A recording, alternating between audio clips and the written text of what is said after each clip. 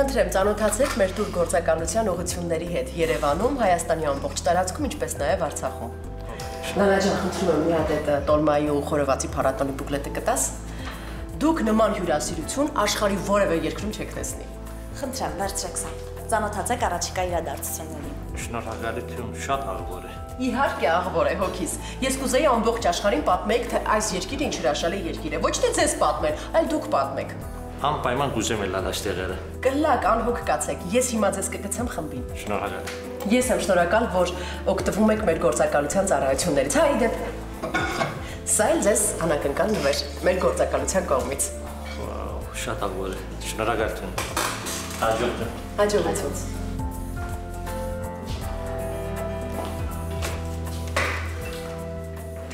Ինչ է եղել։ Մենակ իմանաք վարսավիրանոցում ինչ եմ լսել։ Հա, մենակ չասես, ասել են օրը 3 անգամ մանիկյուրը հակացուցված է։ Վայ Մարի։ Վարսավիրս ասաց, որ իր քրոջ գինեկոլոգը ինքը իրան խփել է։ Հա, ինչ անենք։ Բան ասեցիր։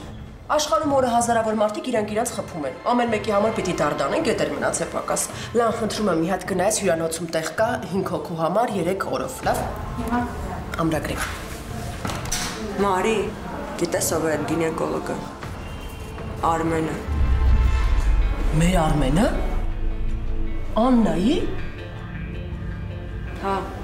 ու այդ հաստատ ամար։ Իրան քաղմասում ծանոթ տղա է ասել։ Հիմա Աննան էլ է քաղմասում։ Ինչի։ Ինչ իմանա։ Ուր։ Աննայի մոտ ուր։ Ես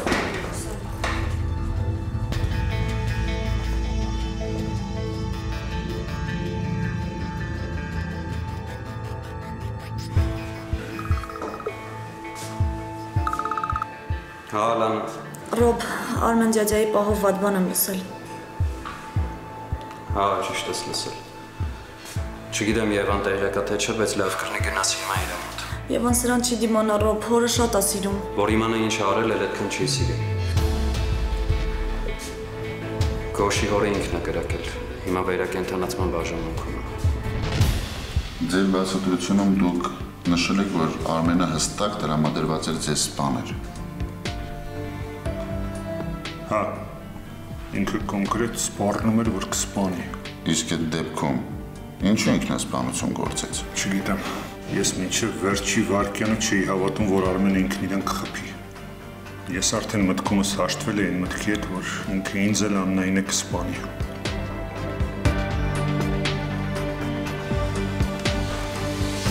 Տատ, այս շենքի 4-րդ հարկում է Գաբի հենց տունը, աջ կողմի դուռն է։ Դու գնա, ես քեզ այստեղ կսպասեմ։ Եվա ջան, ուզում ես գնա Մարիանց մոտ։ Չէ, տատ, ես քեզ բակում կսպասեմ, դու մի մտածի։ Եղավ, բարես։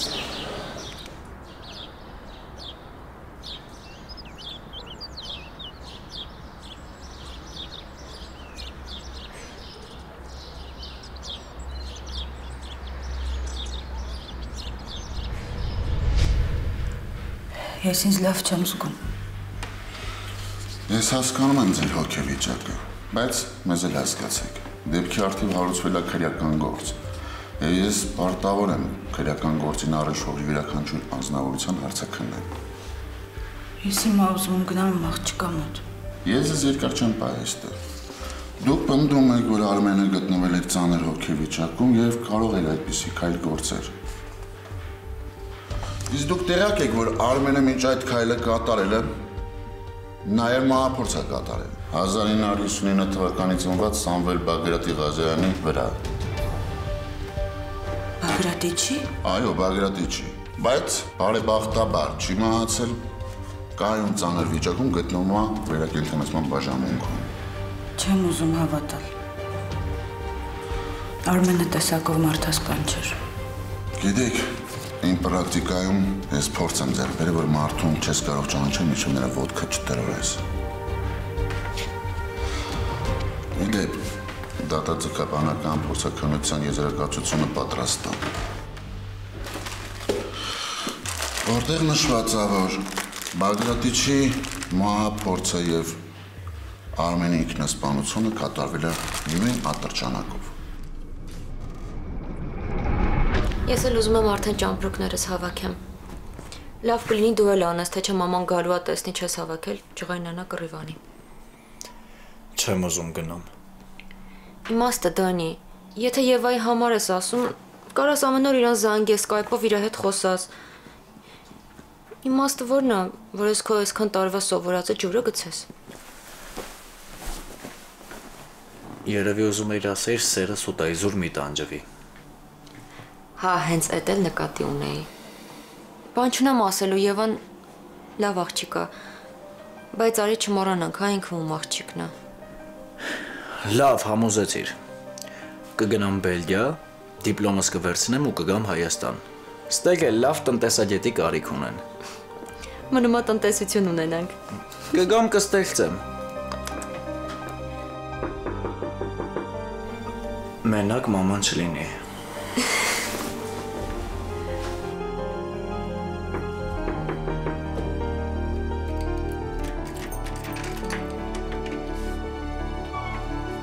Բարև ձեզ։ Բարև ձեզ։ Գաբին տանն է։ Հա։ Կարող եմ Գաբիի հետ խոսել։ Չեմ կարծում, որ Գաբին ձեզ հետ խոսելու ցանկություն կունենա։ Ես եմ ցանկանում Գաբիի հետ խոսել։ Որտեղ է նա։ Իր սենյակում։ Խնդրեմ, կարող եք ինքներդ համոզվել։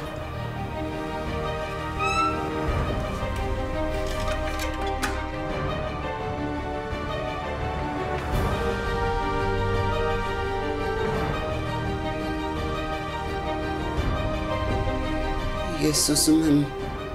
խոսել քեզ հետ։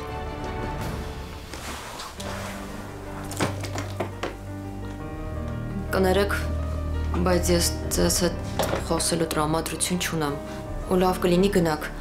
չեմ ուզում մաման գա ու ձեզ այստեղ տեսնի, հաստատ քաղաքավարությանը զոր չի գնա։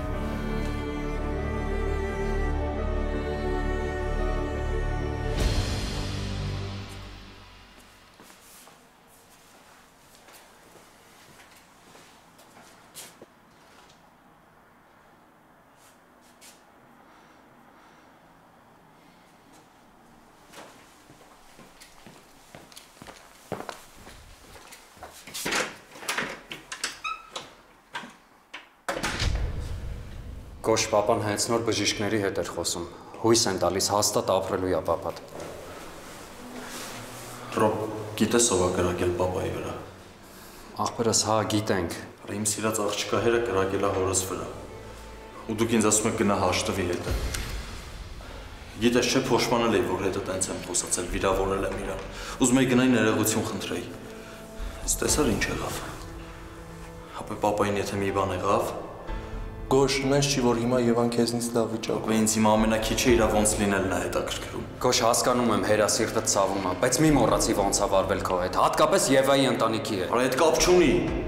Ինքը հիմա դռնից ենկոն պարկած է։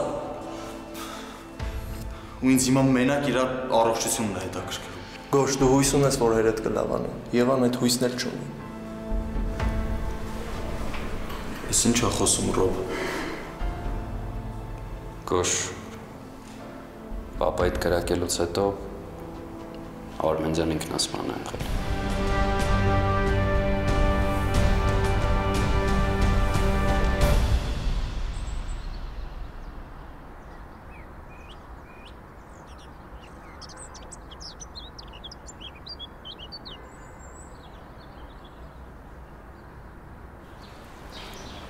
Ես քրոջս վրա մարդ ես բերում։ Ընդամենը պիտի ուրախ լինես, որ տատիս անհանգստանում է Գաբիի համար։ Բա սպիտակ թևերը դուրա։ Ես ոչ քո ասած հրեշտակն եմ, ոչ էլ խաղաղության աղավնին։ Ուղղակի գոնե ձեր ընտանիքից դու պետք է հավատաս, որ ես անկեղծ եմ։ Ուզում եմ, որ Գաբիի հետ ամեն ինչ լավ լինի։ Ինձ պետք չի հասկանալ, ես այդ զգում եմ։ Եվ դու իրոք մտածում ես, որ Գաբին ու քո քեռին կմիանան, հա։ Հա։ Շատ լավ կլիներ։ Չէի ուզի, որ մեր ընտանիքների միջև թշնամությունը շարունակվեր։ Վատ չէր լինի։ Դե մամաս ու պապատ արդեն հաշտվել են։ Ճիշտ է, մամաս չի ասում, բայց դե պետքա կույր լինել, որ չնկատել։ Maman էլ արդեն գիտի։ Սաղորը տուն չի գալիս։ Ձևա տալիս, թե գնալու հետ կապված ինչ-որ բաներ առնում, բայց ես ահա որ խղճում եմ մամային։ Ես էլ իմ պապային եմ խղճում։ Բայց դա մեծ մարդիկ են։ Մենք պիտի իրանց հասկանանք։ Գիտեմ, բայց դե որ տեսնում եմ ոնց է պապաս տանջվում, ինձ շատ վատ եմ զգում։ Բայց ուզում եմ մամաս էլ երջանիկ լինի։ Չգիտեմ արդեն։ Չգիտեմ ինչ եմ ուզում կամ ում եմ պաշտպանում։ Համայրը մի օր ենք։ Ինչ բարդ մաթեմատիկա դուրս եկավ էս սերը։ Հավատս չի գալիս։ Ես ու դու հիմա մեր ծնողներին ենք քննարկում։ Դու կսպասեիր, որ մի տարի առաջ մենք կարող է այս թեմայով խոսեինք։ Լավ էլ մի։ Ես մի բան գիտեմ, որ դու ահա որ սիրում ես։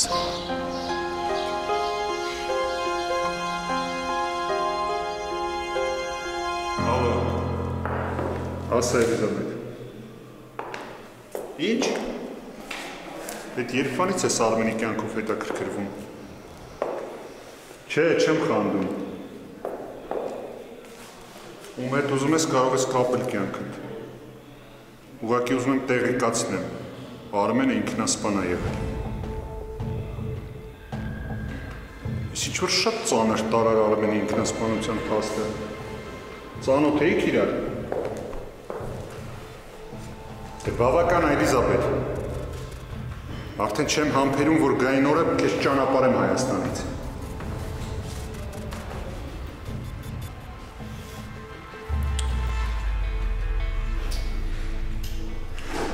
Ինչի՞ սենց ծանր տարավ Արմենի մահը։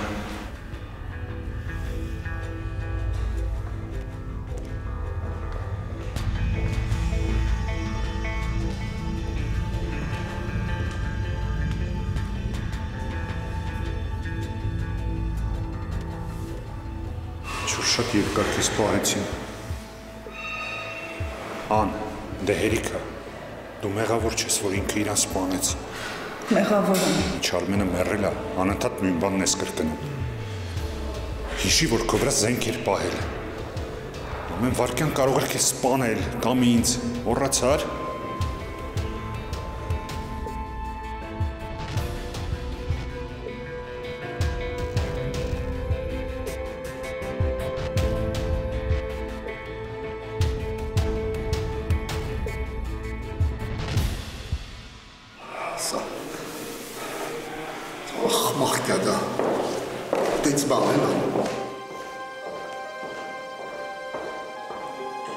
Ահա որ ապապ, մի վարկյան մտքիցս դուրս չի գալիս, անընդհատ աչքիս առաջ, որ չգժվեմ լավը։ Աղջիկ ջան, ամեն մեռնողի հետևից որ գժվենք, ուր կհասնի։ Բա եւս, տանն արդեն գիտի։ Հանգստացի, զանգի տեսնեք ուրա, թող գատում, կասենք, պետք չի որ ուրիշից իմանա, շատ նոր զգույշ ձևով կասենք։ Ախր Արմենին շատ էր սիրում։ Աննա ջան, ինձ որ մանար, ես կասեի, որ քո հերիչ, թող այդքան չտարապի այդ նամարդի համար։ Կյանքդ այդքան կերավ։ Մեռնելուց էլ նեց մեռա, որ ամբողջ կյանքում խիղճդ պանջի։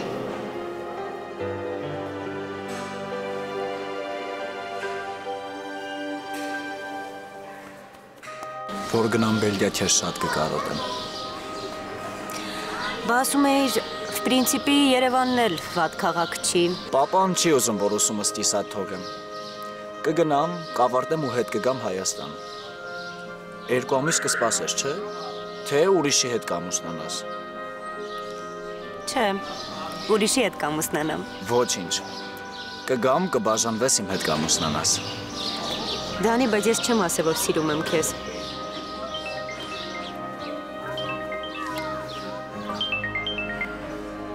Հա, մամ։ Չէ, մամ, ես տանը չեմ։ Տատի հետ եկել եմ Գաբիին տեսնեմ։ Մամ, հո բան չի եղել։ Մամ, ամեն ինչ նորմալ է։ Լավ, հեսա տատին իջնի, կգամ տուն։ Լավ։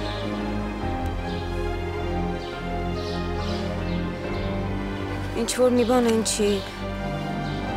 Մամայի ձայնի մեջ տխրություն կար։ Տատին երբ է գալու։ Ինչքան ուժ գա, այնքան իմ օգուտն է։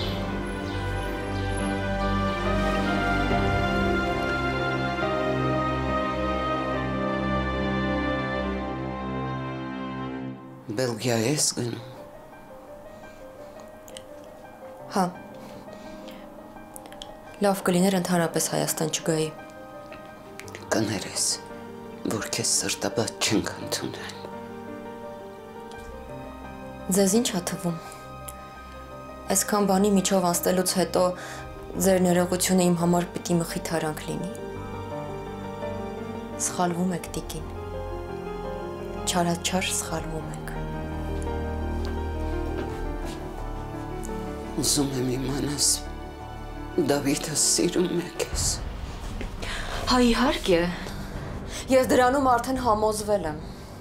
Կյանքը ինձ այնպիսի դաս տվեց, ու ես արդեն այն տարիքում եմ, որ բառերով ինձ չեք կարող խաբել։ Ներիր որդուս, ու միայն Դավիթից չէ,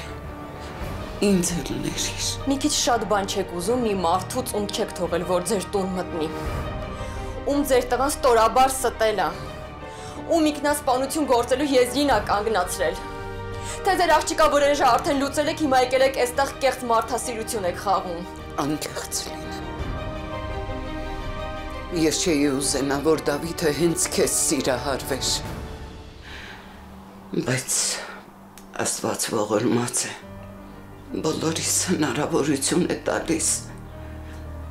նորից սկսել կյանքը։ Դուք ճիշտ եք։ Ես կսկսեմ իմ նոր կյանքը։ Բայց առանց Դավիթի։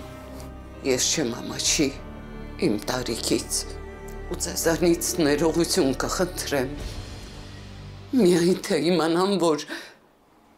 պահի տակ դուք սխալ որոշում չեք ընդունի։ Ես չեմ հասկանում, թե դուք ինչի մասին եք խոսում։ Ես կարծում եմ, որ դուք շատ լավ գիտեք խոսքն ինչի մասին է։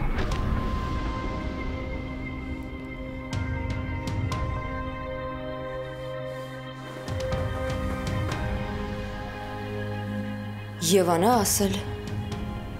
Չէ, Եվան չի ասել։ Լավ պարզա։ Եվայի պապան ա ասել, որ ես հղի եմ։ Բայց այդ ոչ մի նշանակություն չունի։ Ես ջնջել եմ Դավիթին իմ կյանքից։ Դու մոռանում ես, որ նա Դավիթիս երեխան էլ է։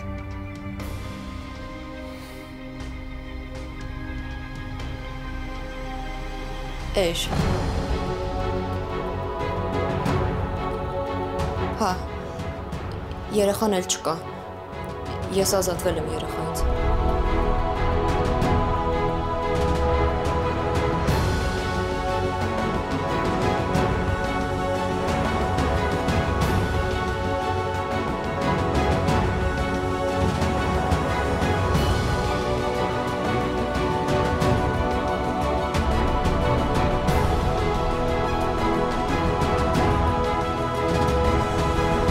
Ես կարամ իմանամ ինչ գործ ունես ստեղ ու Աննայի կողքին։ Ու ընդհանրապես ստեղ ինչա կատարվել։ Լսի, նախ եւ առաջ տոնդ փոխի։ Ես ոչ քո թայն եմ, ոչ է քո ընկերն եմ։ Հետո մի մոռացի ոնց քեզ չեմ սիրում։ Ու կարող աստեղ դիակդ փռեմ հիմա։ Փռողլներ հիմա վաղուց փռել էիր։ Աննայի աղբերը չլնեիր, վաղուց արդեն դիակ էի։ Հասկացար։ Մենց ուզում ես ասես, որ Աննայի կարծիքը այդքան կարևոր է քո համար։ Հա, Արմենը զենքը իմ ու Աննայի վրա է պահել։ Ու հնարավոր է հիմա մենք մորգում ելնեինք, ոչ թե ինքը։ Ու ես կարամ իմանամ ինչի։ Իսկ թվում էր քեզ պետքա պարզ լինի, թե ինչի։ Աննան ներել է ինձ։ Իսկ Արմենը Աննային հետ չներեց։ Բայց երևի վերջին պահին հասկացավ, որ զոռով սեր չեն մուրում։ Ու զենքը դրեց իր ճակատին ու խփեց։ Ու հիմա ես պետք է այդ ամեն ինչին հավատամ։ Հա, որովհետև որտեղ սեր կա, ուշ թե շուտ մարդիկ իրար ներում են։ Նույնիսկ ամենախորը թվացող վիրավորանքը։ Իսկ Գաբին քեզ կյանքում չի ների։ Եթե ամեն ինչ քո նկարագրածով է, ուրեմն Գաբին էլ ինձ պետք է ների։ Ուզում ես ասես, որ դու… Ես սիրում եմ Գաբիին։ Ես չեմ խանգարի ձեր երջանկությանը։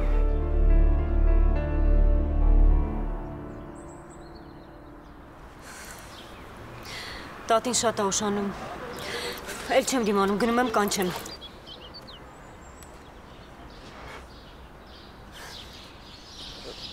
Կներեք, թողեք անցնեմ։ Ես Սոհանի թորը չես։ Հա, կներեք, ես գնամ։ Ես երևի չի բանում, որ հերը մեռել է։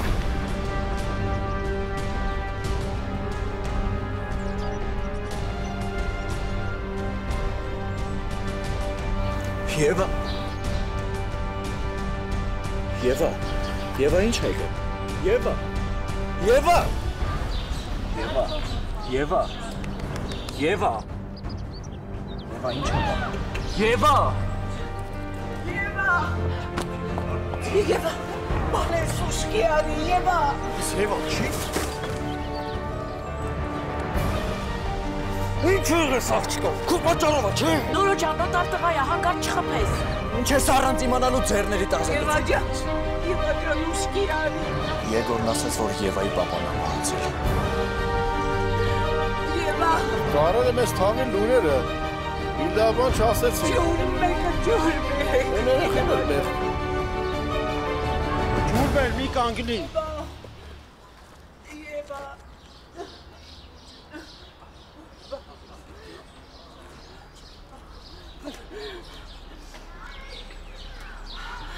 Եվա։ Ահա, արպաս տուրը։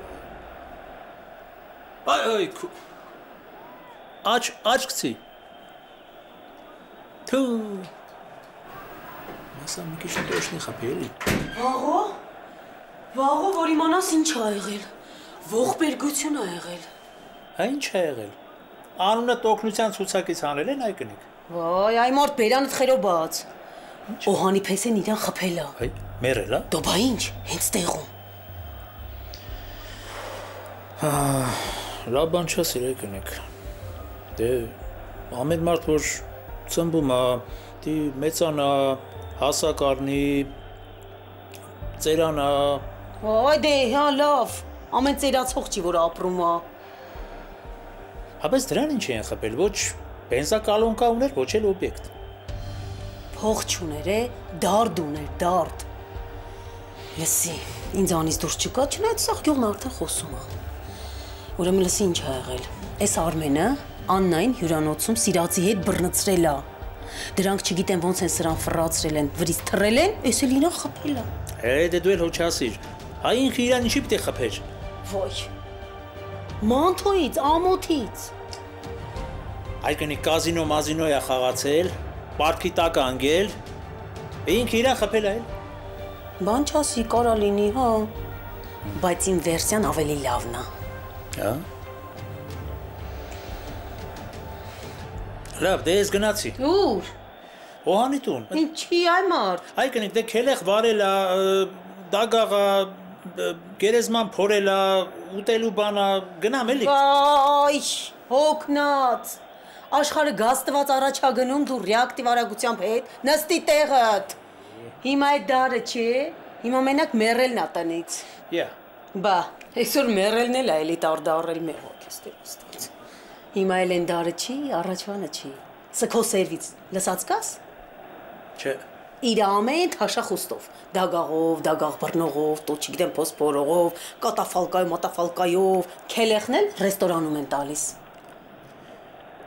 Չէ, չեմ լսել։ Ես որ մեռնեմ, ինձ տեն չթաղեք։ Այ վաղո ջան, դու հանգիստ մեռի։ Ես արդեն հետաքրքրվել եմ, ճշտել եմ, թե պետության հաշվին թաղվող մեռելներին ում դիմեմ։ Փողել են տալիս այդ տղա։ Լսի վաղո Օհանի գլխիկից, որ քելեխը այդ գերեզմանոցի կողքի օբյեկտում տան, այնտեղ խաշլաման լավ են անում։ Թե չէ են վերևի օբյեկտում չտան, այնտեղ խաշլաման կիսախաշ քաշում է սեղանին, որ ժողովուրդը չուտեն, հետո էլ հետները հավաքեն տանեն իրանց։ Այ կնիկ, մարդը մեռել է, դու խաշլամի դարդն ես անում։ Ասել ճիշտ ես, ասում եղքեր ջահել էր։ Ինչ անես։ Բայց դու համենայն դեպս Օհանի գլխիկից, եղավ, լսեցի՞ր։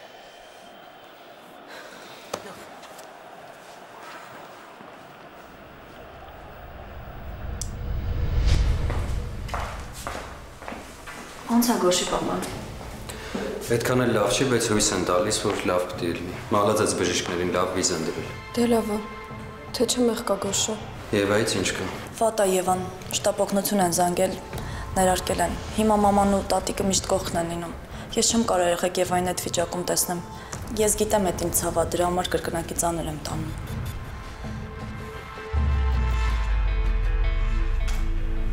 Գոշը որ լավ տղարնի, այս երկու օրը պետքա գնա Եվայի մոտ։ Վատ ես, Ռաֆո։ Մոռացար, որ Գոշի հորը Եվայի հերն ա խփել։ Չէ, չեմ մոռացել։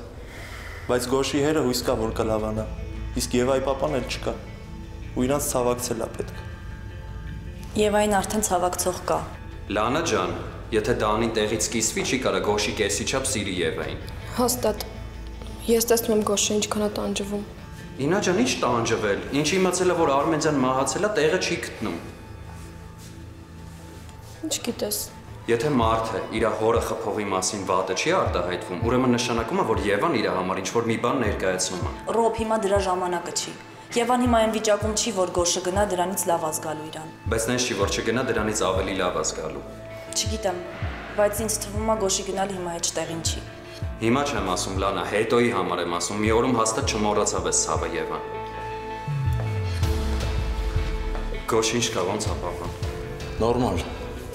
Բժիշկներն ասում են, որ լավ կլինի ավելի։ Լավ կլինի, ախպերս չմտածես։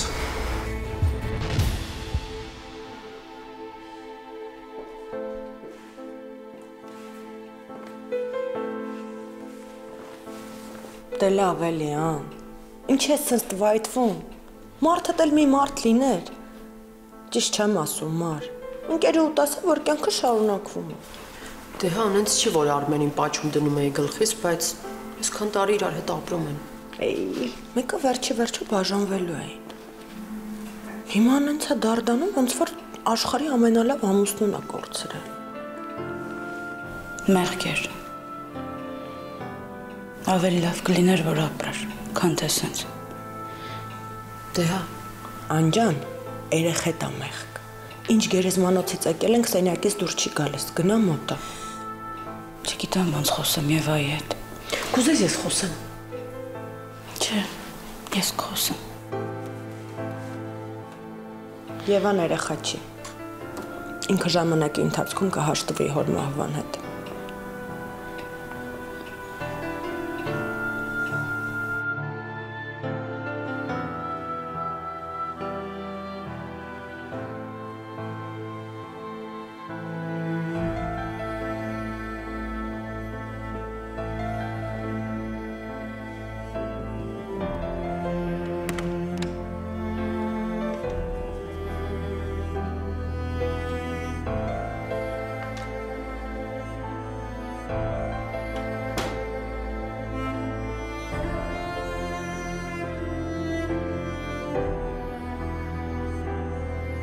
Ուղղակի չէի կարող քեզ չտեսնել, բայց դու ուզում ես ոչ մի բան մի ասա,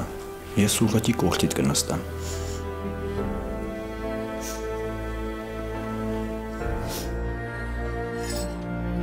Մերս չի հաշտվում Արմենի ես դեպքի հետ։ Հաշտվելու բան չի, տղա ջան։ Ուր էր այդ Արմենի բարեկամությունը մինչև հիմա։ Թե գնա մերի արի սիրեմ այդ պահնա։ Արմենը իրեն լավ չէր պահում։ Մի հատ հիվանդ հորքուր ուներ, ալարում էր կար տեսներ։ Այլ ինչ եք դրել դարդան։ Դու ոնց անիմաստ ապրեց, նենց անիմաստ էլ մեռավ։ Օտար ջահել էլ մեռնի, սիրտդ կցավա, շուն գել ախպեր էր։ Վերջացրու։ Մեռնողի հետևից չեն խոսում։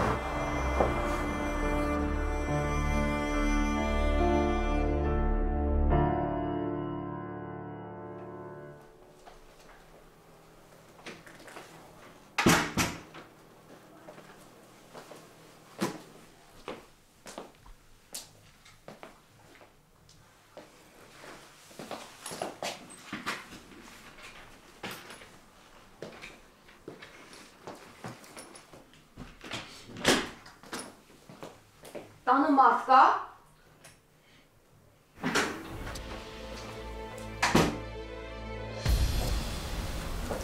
Դու ստեղ ինչ ես անում։ Պապատ ասաց, որ ստեղ կարամ գտնեմ քեզ։ Ինչ։ Քեզ պապատ ասել չէ, որ գաս ստեղ։ Իբր տանտիրոջ հետ կապված խնդիրներ կան։ Հա։ Պապատ ընդամենը ուզեցել է, որ մենք հանդիպենք։ Չեմ հավատում։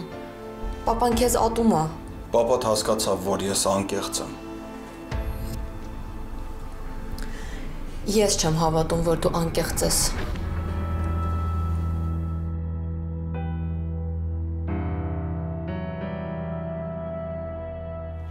Դու առանց ինձ չես ապրի։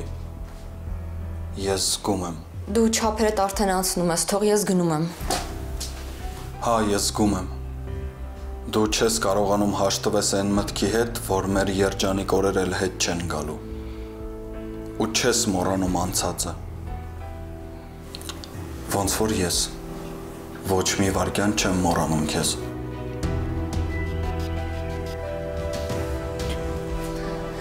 Թող ինչ ես անում։ Ուզում եմ համոզվես, որ ճիշտ եմ ասում։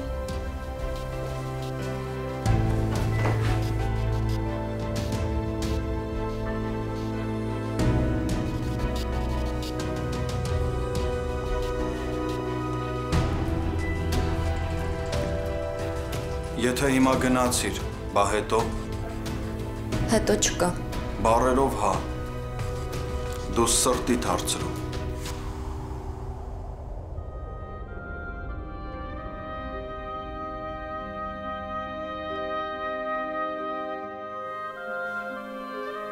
Որ հոգնես ամեն ինչից։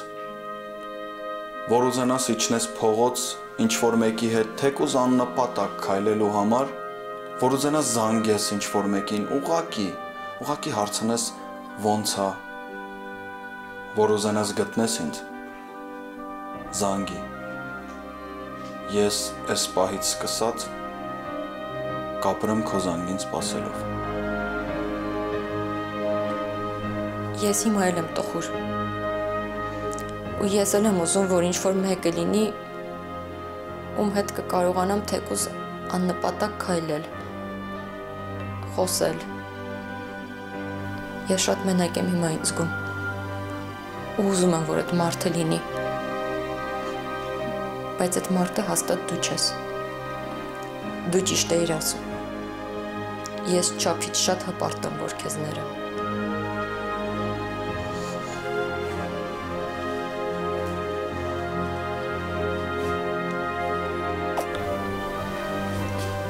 Բարի ճանապարհ։ Ես սիրում եմ քեզ։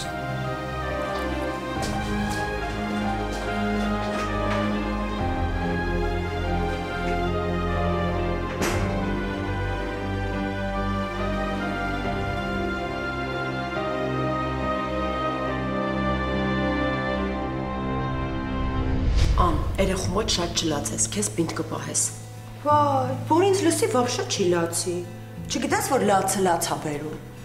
Ան, դուխտ ուր երեխուն։ Չնայած քեզնից ինչ դուխ տվող, մեկը լիներ քեզ դուխ տար։ Ախր Արմենը շատ անարդար բան արեց։ Գոնե հանուն Եվայի պիտի ապրեր։ Ասա ինչ տեսակ մարդ է այդ Արմենը, մարդ էլ վերցնու իրան բուֆ կրակի։ Լավ գնա։